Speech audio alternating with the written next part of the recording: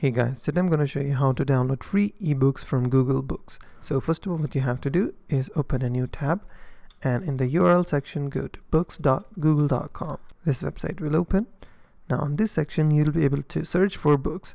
Now what you have to do is type the name of the book that you want to download for free. For instance, I will just name it as book. For instance, this book name is your book name. Once you have searched for this search result, what you have to do is click on the type of document, any document, and click on books.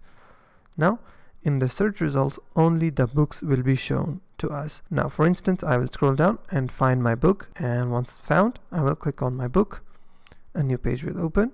I won't be able to see any download PDF page kind of thing, so there is no download button. So what I will do, I will copy the name of the book. I will open new tab and paste the name of the book and give space and type doctype :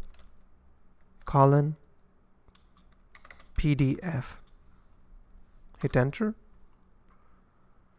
I will click on the top search result, and as you can see, the book has been opened on a new page. From here, what I can do, I will click on the download button on the top right corner and download the book as a PDF. And that's how you can download free ebooks as a PDF. If you find this video helpful, please hit the like button and don't forget to subscribe.